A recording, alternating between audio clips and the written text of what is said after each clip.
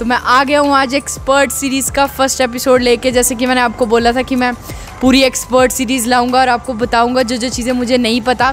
तो आज मेरे साथ है सौरभ, जो कि मेरा क्लासमेट है, मतलब 1 साल 1.5 साल से हम साथ ही हैं। 1.5 साल नहीं, 1 साल से हम साथ ही हैं। और आपने इसको वंडरलैंड के व्लॉग में देखा ही होगा, अगर नहीं देखा तो यहाँ पे मैं डाल दूँगा आई बटन में, देख लेना।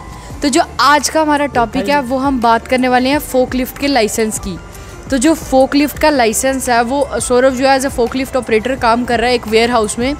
तो मैंने कहा अब इससे थोड़ा एक्सपीरियंस लेते हैं और इसके बाद हम बताते हैं कि फ़ोकलिफ्ट का लाइसेंस ले कैसे। जो नए स्टूडेंट्स आ रहे हैं जिनको कोई जॉब नहीं मिल रही, उनके पास कई ज़्यादा ऑप्शंस है, राइट। जैसे सिक्योरिटी का लाइसेंस बना सकते हैं, फ़ोकलिफ्ट का लाइसेंस बना सकते हैं। तो मैंने कहा आज सौरभ आप हम सबको बताएगा कि फ़ोकलिफ्ट का लाइसेंस कैसे बनाते हैं।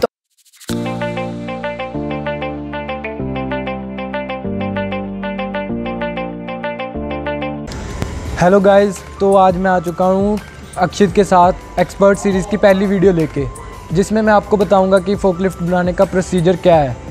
मैं आपको सारा प्रोसीजर स्टेप वाइज बताऊंगा ताकि आपको पूरी का प्रोसीजर पता लग सके डिटेल में पूरा। तो सबसे पहले फ़ोकलिफ्ट लाइसेंस बनाने के लिए आपको कंपनी सर्च करनी पड़ेगी जो फ़ोकलिफ्ट का लाइसेंस बनाती हैं।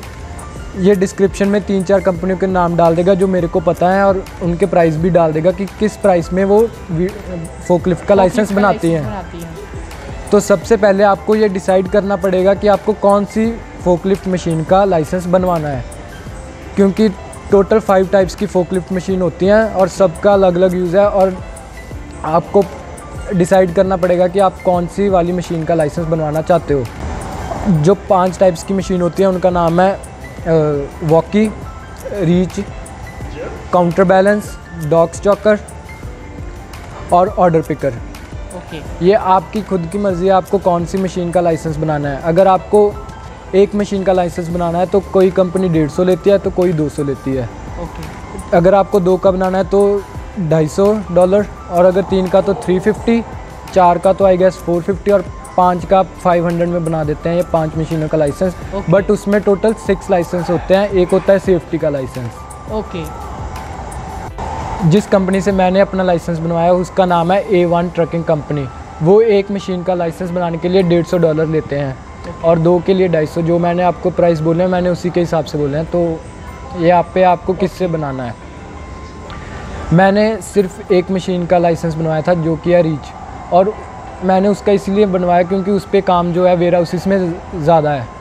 अब मैं अज्यूम कर लेता हूँ कि आपने कंपनी एक सिलेक्ट कर लिया और आपने मशीन भी सिलेक्ट कर लिया, आपने कौन सी मशीन का लाइसेंस बनवाना है। तो जब आप उस कंपनी के पास जाओगे तो वो आपको सारा प्रोसीजर एक बार फिर से बता देंगे। तो आप उनको बता देना कि मेरे को ये वाली मशीन का लाइसेंस बनवाना है। तो फिर सबसे पहले वो आपसे आपकी पेमेंट ले लेंगे और आपको रिसीट भी दे देंगे। तो उसके बाद वो आपको एक सेफ्टी वीडियो और उस मशीन को ऑपरेट कैसे करना है उसकी वीडियो दिखाएंगे। जब वो आप वीडियो पूरी तरह देख लोगे तो फिर उसके बाद वो आपको ट्रेनिंग देंगे, जो आपकी मर्ज़ी आप कितने टाइम के लिए ले सकते हो। जब तक आप कॉन्फिडेंट ना हो आप तब तक ट्रेनिंग ले सकते हो। तो जैसे सौरभ आपने मेरे को बताया कि हम कितनी मर्ज़ी दे ट्रेनिंग ले सकते हैं, राइट। तो ये हर कंपनी में ऐसा होता है या फिर कोई ऐसी कंपनी है जो हर ज़्यादा हमें अलाउ करती है कि हम ट्रेनिंग ले सकें? क्योंकि मेरे हिसाब से जैसे सिक्योरिटी क्या है कि कभी किसी कंपनी का 6-7 आवर्स की क्लास होती है, किसी की 3-4 आवर्स की क्लास होती है। तो क्या ये हम पे डिपेंड करता है कि हम ज़्यादा देर तो लगा लेंगे, राइट। अगर मेरे को जैसे 10 दिन लग गए फ़ोकलिफ्ट सीखने में, कोई स्पेसिफिक कंपनीज़ हैं जो ज़्यादा हमें टाइम देती हैं, या हर कोई कंपनी आपको अलाउ कर देगी कि आप जितनी देर करना चाहो कर सकते हो? मैंने तो 3-4 कंपनी से पता किया था फ़ोकलिफ्ट का लाइसेंस बनाने का, और चारों ने मेरे को यही बोला था कि आप जब तक कॉन्फिडेंट नहीं होते तब तक हम आपको ट्रेनिंग देंगे। तो आई अज्यूम डैट कि वो आपको सारी कंपनीज आपको ये अलाउ करेंगी। तो इसका मतलब ये है फ्रेंड्स कि अगर आपको नहीं, मतलब कोई अगर किसी का हाथ फ़ोकलिफ्ट में नहीं बैठ रहा है, क्योंकि हमेशा ऐसा नहीं ना होता कि आप हर कोई जल्दी सीख जाए, राइट। तो अब किसी का 1 दिन में सीख जाता है, किसी को 10 दिन। तो अगर आपको नहीं कॉन्फिडेंस आ रहा तो वो आपको टाइम देंगे ताकि आप मतलब अपने आप का हाथ पूरा खोल सको और आपको जब लाइसेंस मिल जाए आप जॉब के लिए रेडी हो सको। क्योंकि मेन चीज़ वही है, फोकलिफ्ट आपको चलानी है तो आपको 100-200 kgs उस फोकलिफ्ट पे उठा के आपको सेट करना पड़ेगा वेयर हाउसेज में, और अगर आपको पूरा अच्छे से हाथ नहीं खुला होगा तो आपके लिए मुश्किल हो सकती है।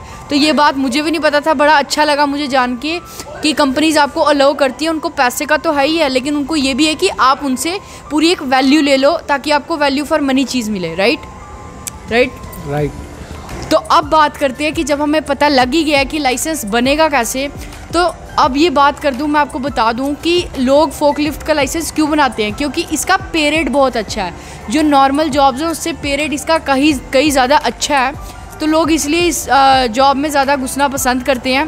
तो अब मैं बात कर लेता हूँ कि सौरभ की इसका पे रेट क्या एक्सपेक्ट कर सकते हैं, कि मतलब अगर जो बंदे लाइसेंस बना रहे हैं इतने पैसे खर्च के, तो वो पे रेट क्या एक्सपेक्ट कर सकते हैं। तो सौरभ आप क्या बताओगे कि पे रेट कितना, मतलब अगर एक बंदे ने पे रेट सोचा हुआ अपने माइंड में, तो क्या वो सोच सकता है कि अगर मैंने फोकलिफ्ट में इतने पैसे डाल दिए तो मेरा पे रेट क्या होगा। जैसे आप सबको पता ही होगा कि ओंटारियो का जो मिनिमम वेज है वो $14 है जनरल लेबर के लिए। तो आप अगर फोकलिफ्ट का लाइसेंस बनाते हो तो आपको मिनिमम $16 to $17 तो हर कंपनी देती है, और ज़्यादा से ज़्यादा आपको 20 के अराउंड भी मिल सकता है। तो इससे आपको जो है बहुत डिफरेंस है पे का, जो जनरल लेबर से और फोकलिफ्ट के जॉब से। तो आई विल सजेस्ट कि आप आओ कनाडा में आओ और फोकलिफ्ट का लाइसेंस ज़रूर बनवाओ। इससे आपको मनी अर्न करने में हेल्प होगी, ज़्यादा मनी अर्न करने में।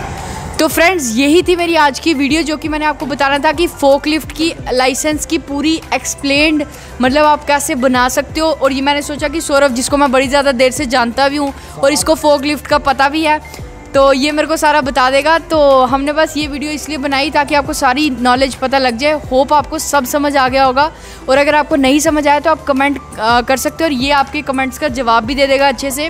और मैं इसकी इंस्टा आईडी डिस्क्रिप्शन में डाल दूँगा ताकि अगर आपको कोई भी सवाल हो तो आप इससे भी पूछ पाओ फोकलिफ्ट के रिलेटेड। तो अब आपको पूरा पता लग गया कि हमें कंपनी ढूंढनी है, फिर उसके बाद हमें चूज़ करना है कि कितनी फोकलिफ्ट्स का लाइसेंस बनाना है। तीसरी चीज़ है हमने उनके पास जाके जो ट्रेनिंग पूरी अच्छे से, अपने आप को जब लगे कि हम कॉन्फिडेंट हो गए हैं तब ट्रेनिंग लेके अब बात करते हैं हम लास्ट चीज़ की। अब आपके पास लाइसेंस आ चुका है तो जो लास्ट चीज़ होगी मेन, की जॉब्स ढूंढनी कैसे है और जॉब्स होती कैसे हैं, क्योंकि पे रेट भी बता दिया। तो उसके लिए मैं सौरभ को एक और वीडियो में अपने साथ लाऊंगा, और ताकि आपको उसकी एक अलग वीडियो बना सकूं, क्योंकि मैं एक वीडियो लंबी इतनी खींचना नहीं चाहता, ताकि आपको बस शॉर्ट इन्फॉर्मेशन फोकलिफ्ट का पूरा सिस्टम समझ लग जाए कि कैसे लाइसेंस बनता है। होप आपको ये वीडियो अच्छी लगी होगी। मेरी पहली एक्सपर्ट सीरीज़ की वीडियो थी किसी के साथ, तो और भी ज़्यादा अच्छी वीडियोस मैं इसके साथ लाऊंगा, और एक्सपीरियंस जैसे जैसे मेरे को होता जाएगा ऐसे इंटरव्यू वीडियोस का, तो मैं और अच्छी वीडियोस लाने की कोशिश करूंगा। होप आपको ये वीडियो अच्छी लगी होगी। मेरे और सौरभ का एफर्ट, मेरी परफॉर्मेंस के बेसिस पे जज मत करना, इसके देखना नहीं सौरभ ने बड़े अच्छे से बता दिया सब। थैंक यू सौरभ, मेरे साथ चैनल पे आया। 100 टेक लगे हैं ये वीडियो, 100 टेक से ऊपर लगे हैं, पर चल कोई नहीं, अच्छी वीडियो बन गई।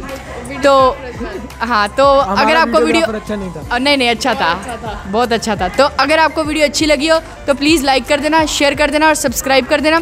और 1000 सब्सक्राइबर्स होने वाले हैं, जल्दी से सब्सक्राइब का बटन दबा दो, और बेल आइकन को दबाना मत भूलिएगा। बेल आइकन को दबाना मत भूलिएगा। Till then take care, bye bye, love guys.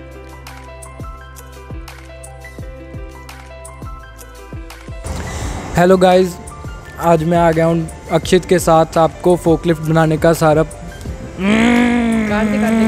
गो पावर कंपनी ढूंढनी पड़ेगी जिधर जाकर आप तो सही कर ला।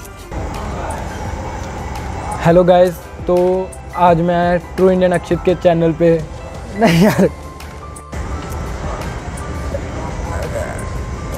कुल मिलाकर 6 तरह की